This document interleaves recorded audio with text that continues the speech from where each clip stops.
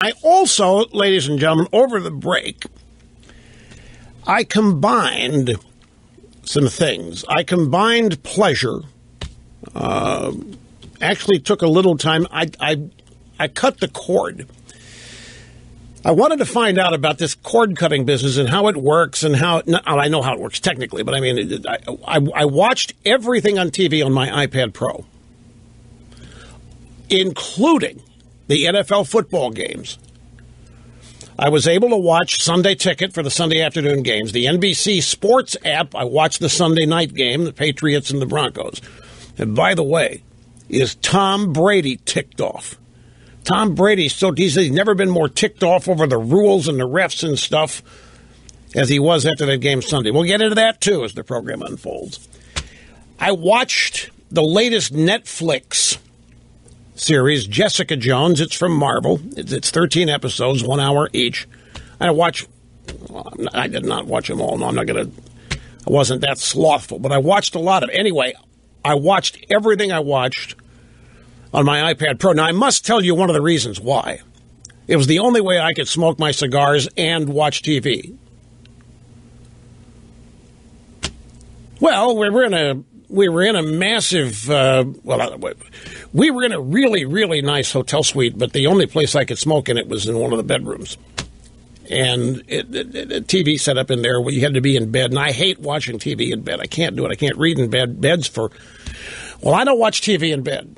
I just don't do it. So I had a chair in there. And so if I wanted to smoke a cigar and watch TV, I had to watch it on the iPad Pro. But anyway, let me cut to the chase on this.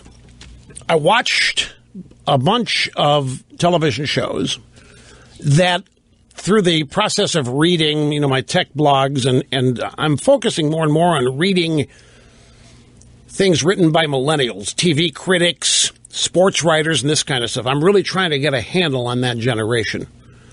And I have picked up on something that is, to me, upsetting and disturbing.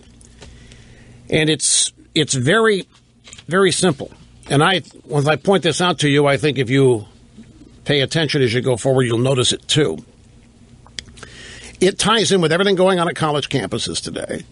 Student protests and so forth. They don't want to be upset. They want these safe areas. They don't want anybody disagreeing with all this childish little immature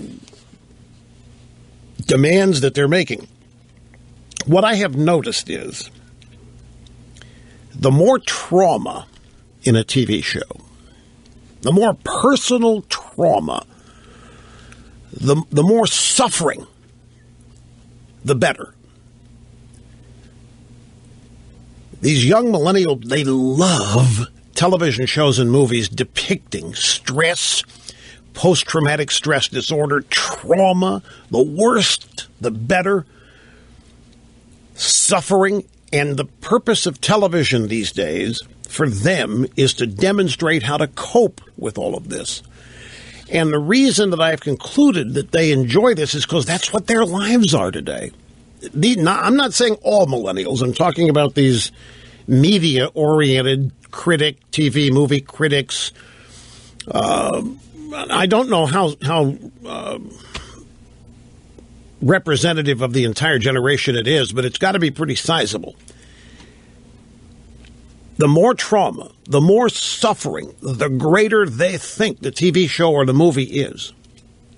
Because that's what their lives are now, trauma and suffering. And how to cope. And a great TV show to them is one that demonstrates how to cope with all this trauma and suffering.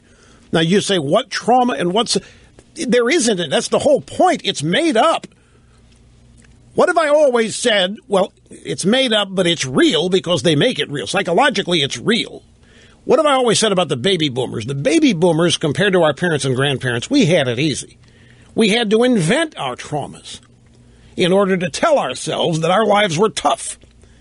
But we didn't face anything like our parents and grandparents faced, starting with, I don't know. I mean, how far back do you want to go? World War I, and the Great Depression, and World War II, then Korea, then the Soviet threat, which they considered deadly real.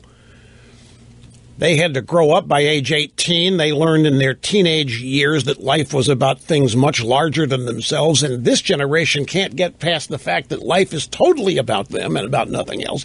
It's about them. It's about their suffering. It's about their comfort or lack of it. But the overall point that or facet, I think, that I'm observing here is that to a lot of these young people, life is just misery. It's just total misery, and there isn't any escape from it. The only thing to do is to cope. And so a television series, a television show, or a movie that demos this gets great reviews. I have read some of the most... Well, I mentioned Jessica Jones on Marvel. I watched it. I watched enough of it to know that,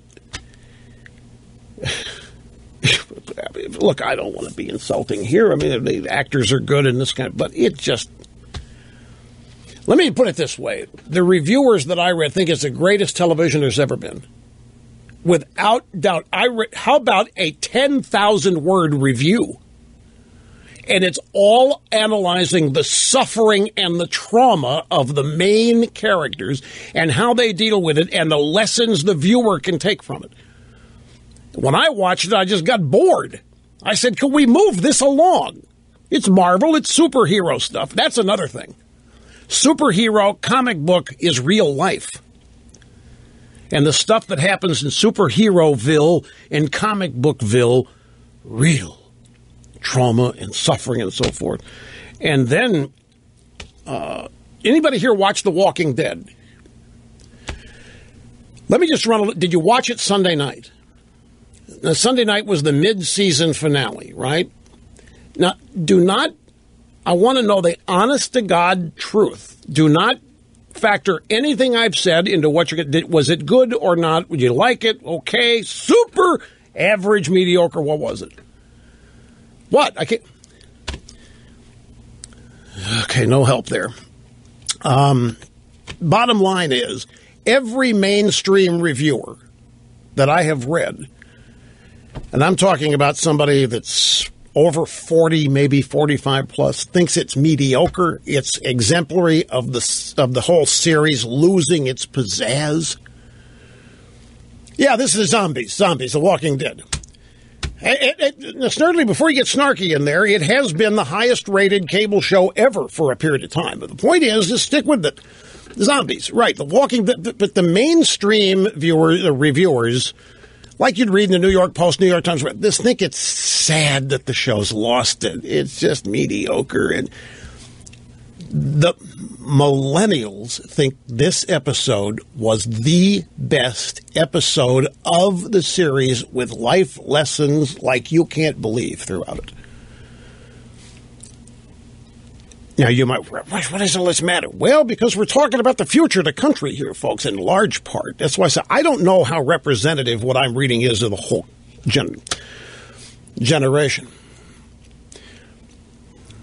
Well, some of them are. Some of them come from in 2008, we're the ones the world's been waiting for to change the world. I think that's part and parcel of their misery. I think they bought utopia. I think they bought full-on utopia as presented by Obama. And not only do we not have utopia, we've got mess upon mess upon mess. We've got a bleak future economically, and I think it all rolls into creating this fatalistic attitude that they got. But anyway, it's a cultural observation, and I'm just at the beginnings here, so I'm not presenting to you any conclusions. I'm just sharing with you how my thought process on all of this is working. In other things, have you seen you see that lead story on Drudge up here? DiCaprio raped by bear in Fox movie.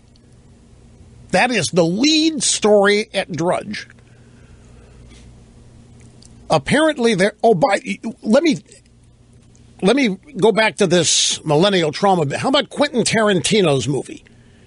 8 is whatever it is. It's the bloodiest, the most profane, the goriest. It's 3 hours, an intermission, and it is nothing but abject, full-on, total misery. Murder, death, black, dark, death. It's just and I guarantee you, by the time I get around to reading millennial reviews of this thing, they're going to think it's the best work of art the movies has ever produced, if I'm right. But anyway, back to this DiCaprio story. DiCaprio raped by bear in Fox. Hey, would you star in a movie in which you know going in, because it's scripted, you're going to get raped by, say, Yogi Bear in Jellystone Park? Would you? So here we have the Wolf of Wall Street meets Yogi Bear. But I was thinking, when I saw this headline, I was thinking, what kind of reactions would there be when there's rape all over college campus, we're told. And when rape is all over college campus, the usual suspects start chiming in about how rotten American culture is, and the Republicans are to blame, and conservatives and their strict, judgmental lifestyle is causing all this stuff. So I had a little fun here putting together various responses from people who have responded to the stories of campus rape and so forth, to this story of Leonardo DiCaprio being raped by a bear in a movie. Whoopi Goldberg. I know it wasn't rape, it was something else, but I don't believe it was rape.